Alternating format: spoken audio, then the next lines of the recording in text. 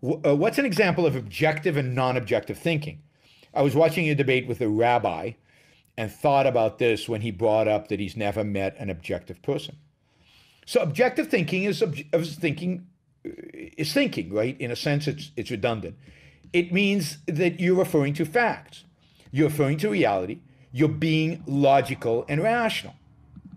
Non-objective thinking is not really thinking. Non-objective thinking is really when you're using emotions, you're letting emotions interfere, you're letting emotions move you in one direction or another. You're letting that impact your decision making, or you're evading certain facts. You're purposefully not looking in certain directions. You're only using facts that are appropriate, or that fit what you think the conclusion should be. Objective means taking into account all the facts, applying to reality, using logic, not letting emotions intervene, and not letting your biases intervene. Objective thinking is hard because it's very hard to let go of your biases. It's very hard to look at reality and actually examine the facts and make sure you have all the available evidence and are not overlooking anything. That requires real effort. So I can understand him saying he's never met somebody who's really objective, because it's unusual to find people who really make an effort in their thinking to be objective, to be fact-based, to be reality-based. What we need today, what I call the new intellectual, would be any man or woman who is willing to think.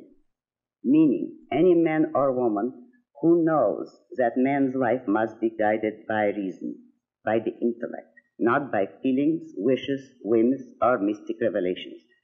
Any man or woman who values his life and who does not want to give in to today's cult of despair, cynicism, and impotence, and does not intend to give up the world to the dark ages and to the rule of the collectivist brute.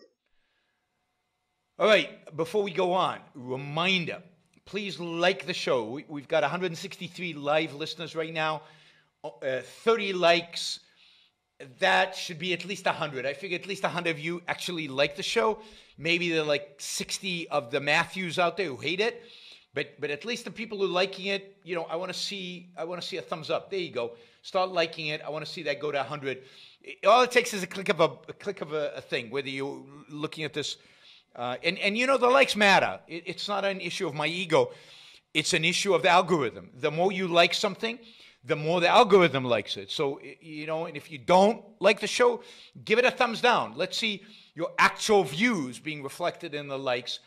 But if you like it, don't just sit there.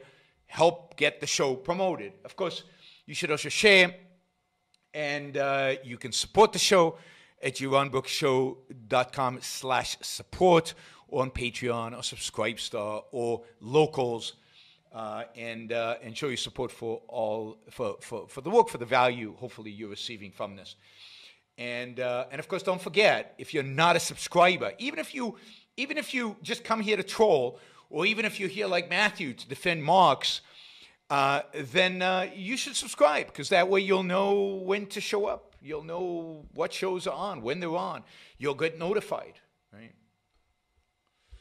So, yes, like, share, subscribe, support. Like, share, subscribe, support. There you go. Easy. Do one or all of those, please.